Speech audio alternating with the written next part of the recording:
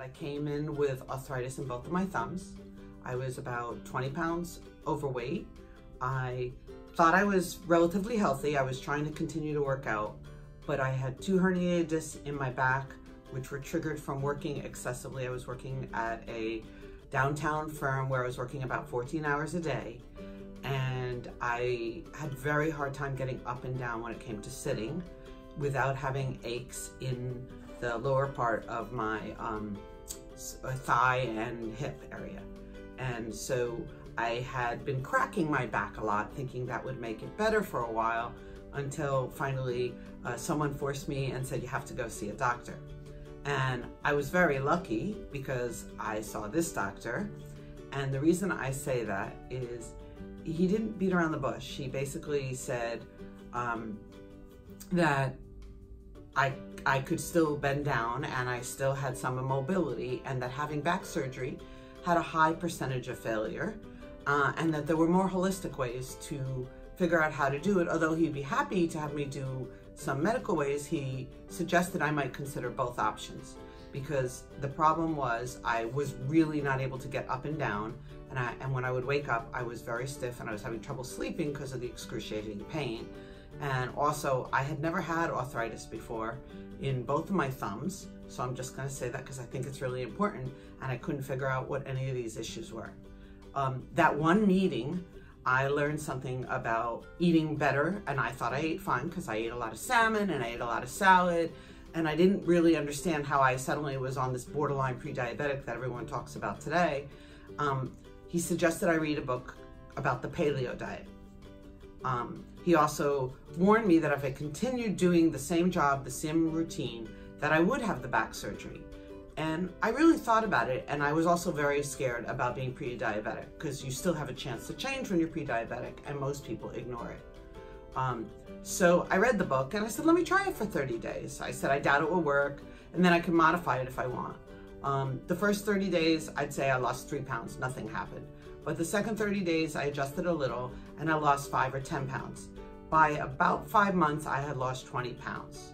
It was healthy weight. I never looked heavy, so everyone was surprised I was even doing this, but I was learning to eat in more cycle times, smaller meals. I still eat too fast, but one of the things is really not to eat too fast.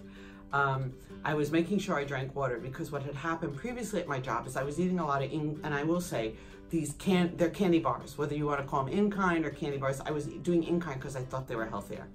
And I do attribute to the fact that the honey and the sugar from those bars, which we assume are healthy, also triggered some of my problems.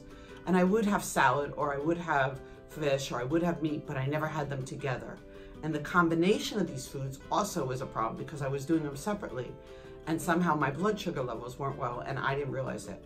So my blood sugar showed up as 150 on a test at work, and that's what triggered me to be aware that I was pre-diabetic. And I denied it, thinking it was ridiculous because I was not overweight as far as I could see, and I didn't have any symptoms.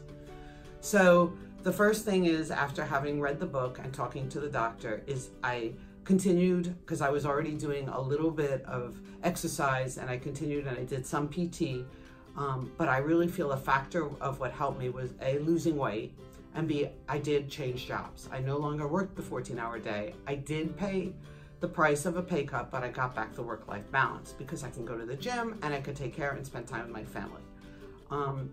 I had a standing desk, so I don't want to leave that out. The doctor, before I came here, said to me, oh, go tell your office you need a new chair. Well, they don't do anything if you don't walk in with a prescription, and they don't do anything if you need a new chair. I put in through the ergonomics, and there are departments in some companies and many companies that will allow, if you come in with a prescription, to the medical department, and you may have to go through a hassle, because I did, to get a standing desk.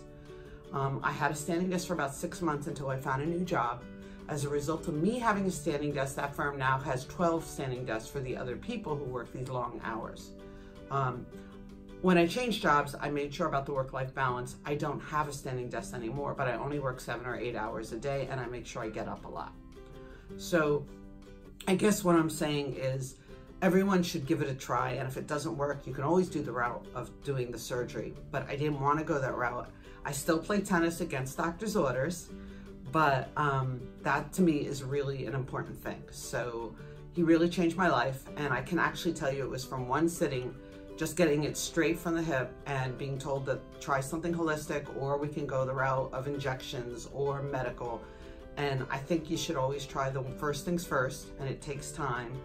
And it doesn't cure it necessarily 100%, but it can alleviate it and it can help so that you have definite life quality. I wouldn't say that occasionally I'll get a stiff back, but overall I don't have the same pains, and I don't have any arthritis in my fingers anymore because of the way I changed my eating, as well as I stopped playing Candy Crush.